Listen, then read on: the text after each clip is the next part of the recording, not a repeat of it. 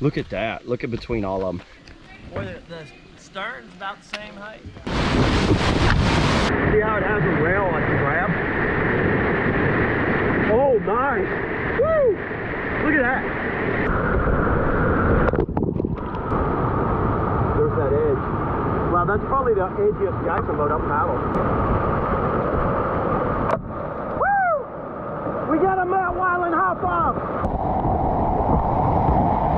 Crossbow switch into the eddy. No. Let go. Yeah, he did it. The Gnarvana.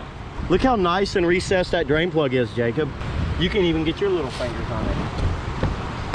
And looky there. See, he's struggling. Big medium logo there. What is that? There's plastic. They didn't cut it out all the way, but we won't. Extra plastic. Extra plastic, yeah. Welding plastic. I like the big, nice handles. Those handles look nice. And there's texture under here for holding your skirt on. This is lifted higher, right? That seat pan is higher. Bit, yeah. Bee's knees come included. I'll go watch it. Yeah, man, we'll see you. So it comes with the bee's knees. Locking security bar. They textured inside there. Look at that. Yeah, they sure did. They textured it. Little surface pitting. I do like the fact that they put a wall holder in there. I do too. I think it makes it more solid. What's it holding in their seat? It's because they have a drop down rim. It's riveted right there, and the seat adjusts on this, and it slides on a piece in here. I know, they're so super easy to adjust. By far the easiest seat in a industry. I'll say all of this is 100% straight out of the factory. I didn't do anything. No hip shim. He just picked it up, brought it straight to the river. I figured Chio is a good place to try it out. Really liking that edge. Yeah. I'm like really into that edge. Woo! Man, love it. Let's get on the water. Let's do it. Well, they kept the strap in there. There's a strap that you can grab through the wall that helps carrying it. So what was the specs again on this? 8'11". 8 foot, I think it's 8'10", 27.5. Quarter, yeah. 91 And gallons. 91 gallons. It's supposedly like 46 pounds. And optimal weight's like 175, 180. I'm like perfect. I'm 6 foot and 175. Yeah, I'm like 180 right now, so I think we both hit this in a good area. I'll be really curious to see how you like it. I genuinely, so man, I could not get it to pull back any further for nothing. I don't know why. Get it to go back? Yeah, just wasn't strong enough. Apparently not, you know. I gotta save my energy for my swim. I can feel the lower in the knees here. Yeah. It's lower. I would move those bees knees, but they feel comfortable. I'm locked in well. It definitely has a lower knee feeling than that one does. But it's not as low as what the Nirvana was. No, the Nirvana had a very low deck on it. Super easy to adjust. I'm already outfitted. So yeah, literally that's what I did. I was in that boat in less than 5 minutes. Just, you're done. Cockpit feels like standard 3419 sizing. Oh, there's some stability in it.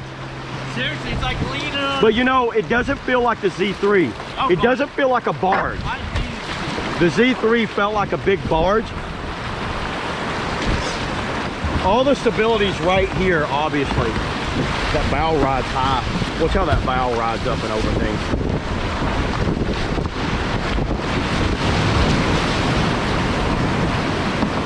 Definitely has a tendency to spin pretty quick. Not the most aesthetically pleasing bow. No. It still kind of looks like a Z3 in that bow. I wish they'd done some different deck lines up there.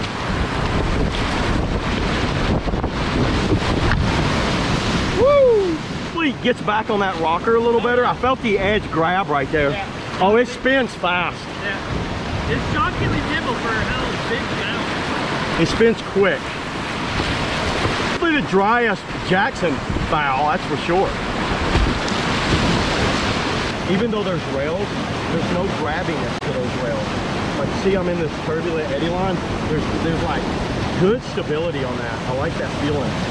That makes it good for big water, that's for sure.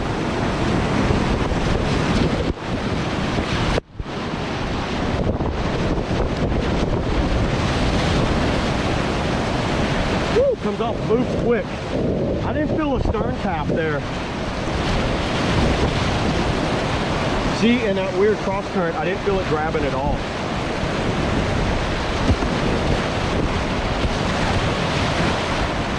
Let's do a little wing over action.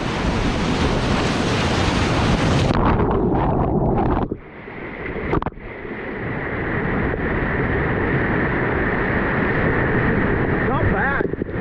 With the rail. See how it has a rail I can grab? Oh, nice. Woo! Look at that.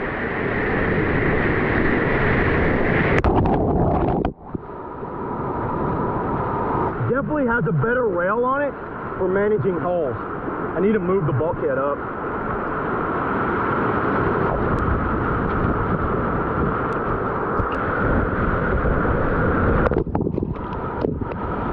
Woo! I like that.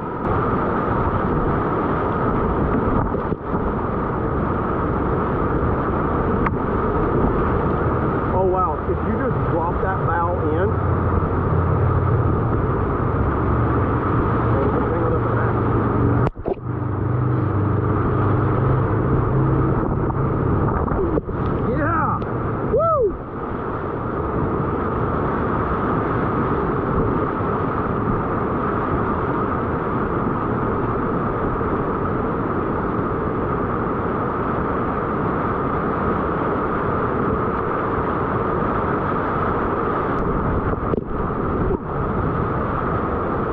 I'm liking it. That felt good. Oh, nice. The bow just hits and goes.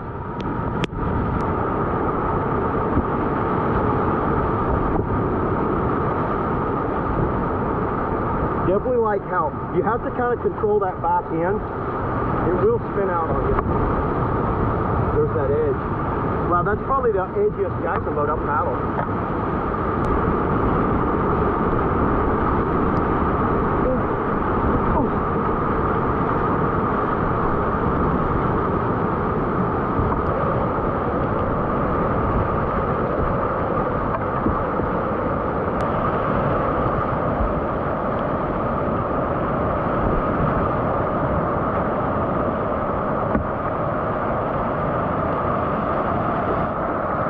It's a little slow to get up to speed. Doesn't feel overly fast. It just feels dry, which sometimes being dry like this is fast. Woo!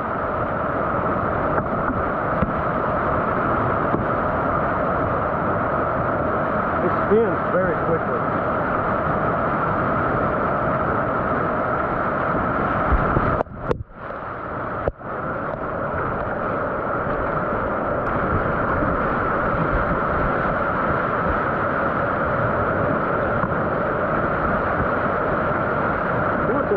On the wave. How does a rock spin? That's what we want.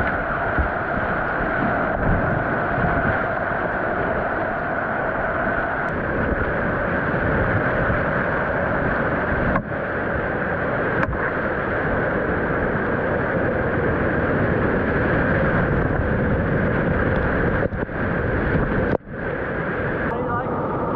It's feeling good. I like how buoyant it is on the surface.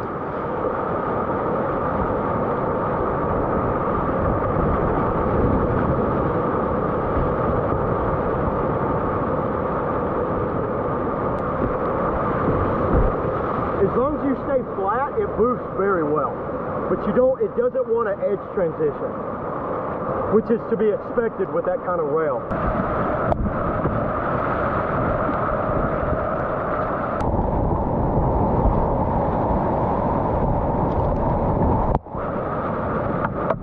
Woo! We got a Matt Weiland high five!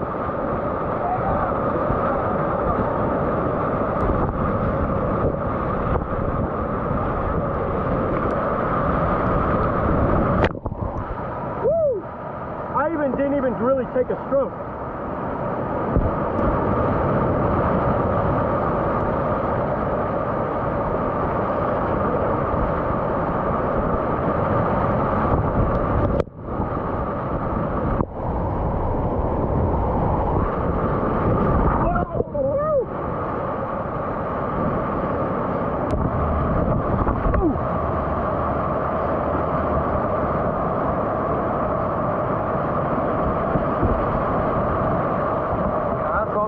switch into the eddy? No.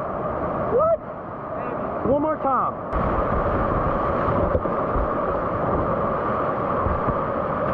There you go. Yeah, he did it. That was awesome. This has a wider, flatter bow on it.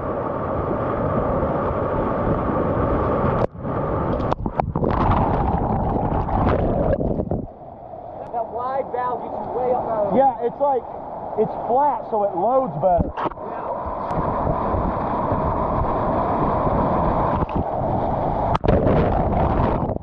Woo.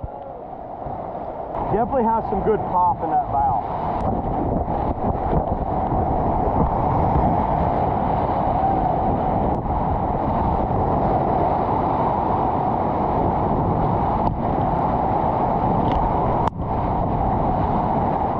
On this thing, man, the bow stays extremely dry and it comes up and over just super easy.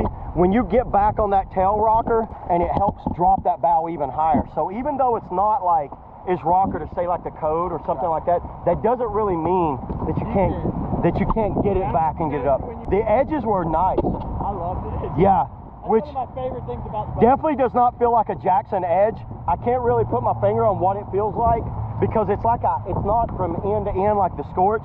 The edges are like from right about there to, yeah, and Waka's got an end-to-end edge also. This one does not. Definitely had a mind of its own a little bit of times when I'd come out of stuff. It had a tendency to kind of get a little squirrely. I noticed that when I was surfing on the front waves, but when I was feeling out, yeah, I didn't know. But it's one of these boats, you need to keep an active blade in the water and steer this thing. You're not going to sit back and back seat this one.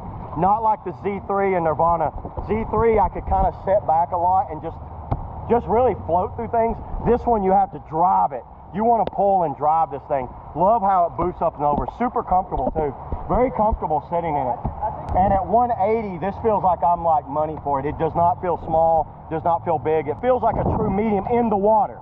I agree, it looked really big up here when I first seen it, but it's really not as big on the water. Very nimble for an 8'11" boat. Different, it's definitely different than anything else I paddled. If I had to compare it to something, maybe the Phoenix meets the Scorch meets the Nirvana. Kind of a mixture of all those. You can see not paddling, it's just kind of like spinning on its own. The Phoenix kind of did that with me a lot, and it was that big wide surface in the middle that's causing that. It's great. If you're driving it and kind of like really driving it, it stays on course pretty easy.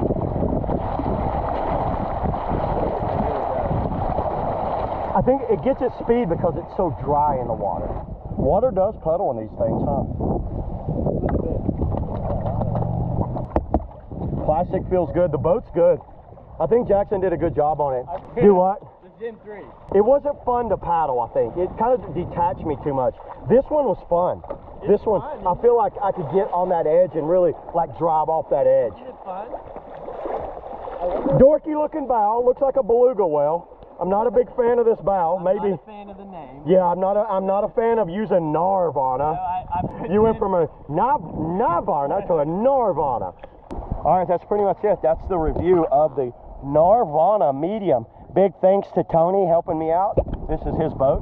So you guys, if you had any experience in these, let me know. I'd like to hear what you guys have to say. So yeah. Woo!